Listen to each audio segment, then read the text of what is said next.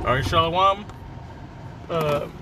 First off, all praise, honor, and glory unto Yahweh, Ba'ashem, Yahweh Shai, Ba'ashem, Rukar Kodash, the bonus to the apostles and the elders of GMS. Salutes and honors to the elect, all the brothers across the four corners who are enduring in truth and in sincerity, and the women and children who follow. So this particular lesson, we got the brother Yakal. Shalom. And it's going to be about, never being satisfied, never being okay with where you're at in this truth. Ironically, I was watching the musical on Disney Plus of Hamilton, and they got this song, and they were like, I've never been satisfied, or you never be satisfied. And I related that to the truth, because that's really how it is, man. You should never be satisfied in this truth. Your belly should never be full. And, we got a couple of scriptures, and, like I said, if the brother got anything he want to add, go ahead and chime in. This is the book of 2 Peter. This one you want to one first, right? Yeah. This is 2 Peter, the first chapter, the 10th verse. It says, "Wherefore the rather, brethren, give diligence to make your calling and election sure, for if you do these things, you shall never fall." That's right, man. While you're in this, you got to give your diligence to make your calling, which is to preach this word, to give out this word to our people in your election, to have salvation. Sure, it's worse that it has to be done, that must be done in this truth. And in order for you to properly do your work, in order for you to properly be a man of the Lord and handle your business, okay, you can't say, okay, well, I'm good today, I did that. You got to always be searching, always trying to level up. As it says in the book of Ecclesiastes in the Apocrypha 43, it says that when you going to serve the Lord, put forth all the way to the end. Put forth all your strength, all the way. Also, read to the end. Okay. Yeah. There you go. Hey, come on. Hey, that's the spirit. This is the book of Sirach. What is this? I believe it's chapter 43 and verse 30. All right. It says, "When you glorify the Lord Yahweh, exalt Him as much as you can." As much as you can, man. There's it's infinite. Infinity. There's not a limit on how much you can glorify the Most High. Bro, we woke up this morning. Yeah. Bro, He opened our eyes to the truth. Yeah, that's the main thing, though, that you made that statement, because you have a lot of people that will say, "Oh, God woke me up, I'm thankful." Yeah, of course. But as one of the brothers here mentioned, a lot is like, what did you wake up to do? Right. As you mentioned, glorifying the Lord. That's what you should be glorying in, and not waking up just because you woke up to go do whatever you have to personally do for you, but what you can do for the Lord, man. That's the whole goal, is to make sure that you're pleasing the Lord. The scriptures tell you that. It says, you're gonna he that loveth the Lord will seek that which is well pleasing unto Him. It says, "When you glorify the Lord Yahweh, exalt Him as much as you can, for even yet will He far exceed." Man, I know the Christians, they got that generic phrase, "Won't He do it for you?" Mm-hmm. But it's actually facts, though, because He will, man. Yep. The Most High is it's such a beautiful thing, to have Him on your side, but also it's a terrible thing to fall into the hands of the living power. That's it. So that's why, it's a yin and a yang to it. It's a balance. Mm-hmm. We went off, we got punished for it. We're coming back to the Lord. Lord is what we remain and get that salvation, we'll get that reward for it. It says, For when ye for even yet will He far exceed, and when ye exalt Him, put forth all your strength, and be not weary, for you can never go far enough. That's right, man. You can never go far enough. There's not enough acts that you can do to glorify the Lord that will satisfy. There's you can brotherly love. you know, reading, researching, prophesying, you know, just, you know, talking about the scriptures, whatever, you know what I'm saying? Everything in your being, you know what I'm saying, has an opportunity to glorify the Lord, man. That's it. I want to get this, hey, because if that was the case, if we didn't have to continue to you know, because it says, even what he far exceed, meaning what? We gotta, you know, we gotta meet that level. You know what I'm saying? We gotta meet him there. You know what I'm saying? Okay, he's the Most High set the bar. Okay, I want you to get here. Okay, I set the bar here, now you get here. So it's the meaning what? Like the brother brought out first in the book of Peter, giving diligence to make your calling and election sure. Because if he raises that bar for you, and you're not doing anything to reach that bar, hey, guess what? Eventually the Most High stop dealing with you. God. You know, and especially in this day and age, and this time that we're living in, you don't want that, man. So I don't Baba Kashab, if you don't mind me getting this word. Go ahead. In the book, not the book, in the etymology online, the word diligence, it says constant and earnest effort to accomplish what is undertaken. From old French diligence, attention, care, haste, and speed. You know, and it says what? We give haste, we haste unto the day. And how do we do that, man? We're constantly in the prophecies, watching the prophecies, constantly into the scriptures. You know, trying to make sure that we're keeping up. You know, as it says in 2nd Ezra 9, measuring the time diligently within itself. You know, we're constantly on top of things. Why? Because we want Yahweh Shem Shai be for our favor, man. You know, because 2/3 of our people are not going to have Yahweh Shem Shai for their favor based off of their works. You know, hey, man, it's beautiful, man, because it also says that in 2nd Ezra 9 too, he's able to escape by his works and by faith. Yeah. You know, yeah, we got to escape the said perils. Yes, exactly.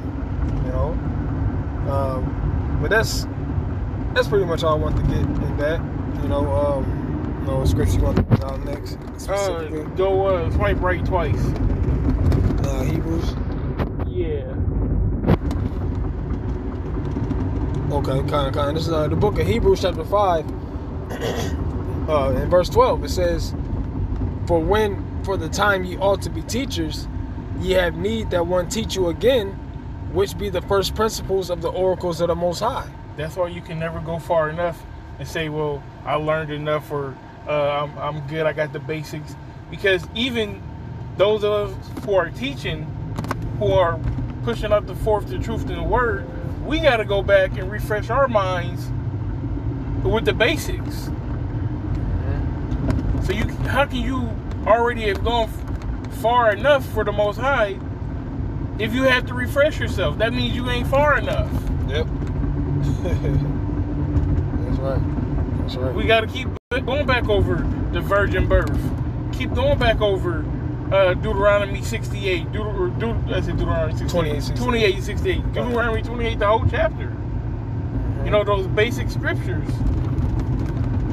And it sounds like because you never know when you're going to meet somebody that haven't heard it, or that's fresh in.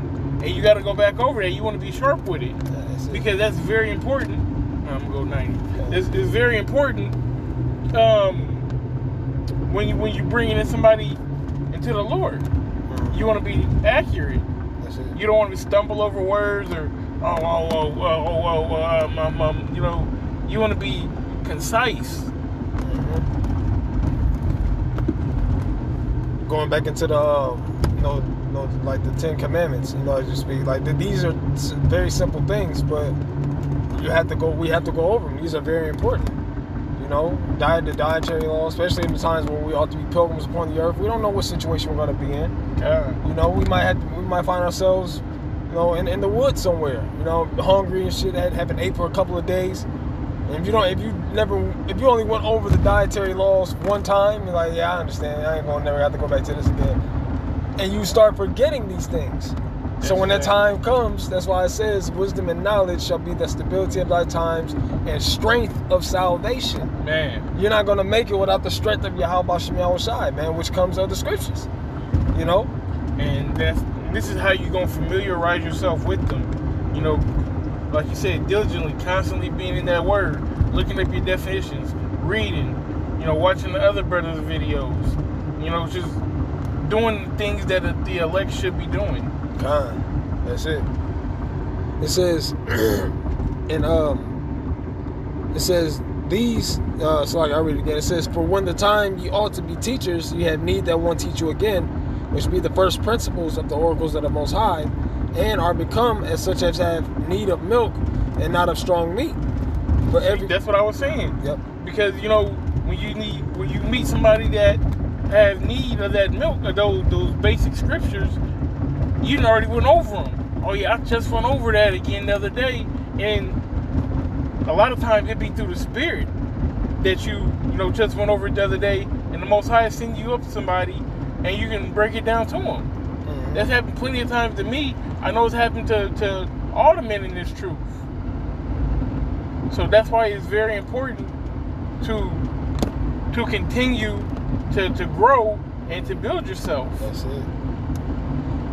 Hey, it reminds me of Romans 15:4. It says, "For the things written aforetime written for our learning." Okay. Now that was it was talking about, of course, the accounts of the different prophets and the different situations the Most High put our forefathers through. But like the brothers making mention of, it also goes back to those milk scriptures. These things have been written, and for what? For our learning. It says, "For everyone that useth milk is unskillful in the word of righteousness, for he is a babe. But strong meat belongeth to them that are of full age, even those who by reason of use have their senses exercised to discern both good and evil." So I got a precept for you. Unless you want to elaborate. Okay. It's the book of 2 Peter chapter 3 and verse 17 through 18. It says, "Ye therefore, beloved, seeing ye know these things before, beware lest ye also, being led away with the error of the wicked, fall from your own steadfastness."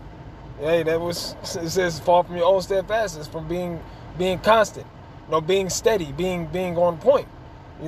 I.e., like the brothers mentioned, giving diligence to make your calling and election sure. It says, "Unless you fall from your own steadfastness, but grow in grace and in the knowledge of our Lord and Savior Yahushua Mashiach." That's the point, to continue to grow, man. Here it is. You have the elders and apostles here at Great Millstone, and even from time to time, they have to go back and look things up, man. And they've been given due diligence before a lot of us was even born, man. Yeah, man, 30-something years. 20, 25, 30-something plus years, man. So here that's the perfect example of how you should continue to give diligence, continue to study, continue to stay on top of your game, man, because you keep your sword sharp. Keep your sword sharp and keep your head in the books, man. Keep your nose clean. Keep your sword sharp. Yeah, Which one next? Just one more. If you swipe back. Yeah. The newborn babes.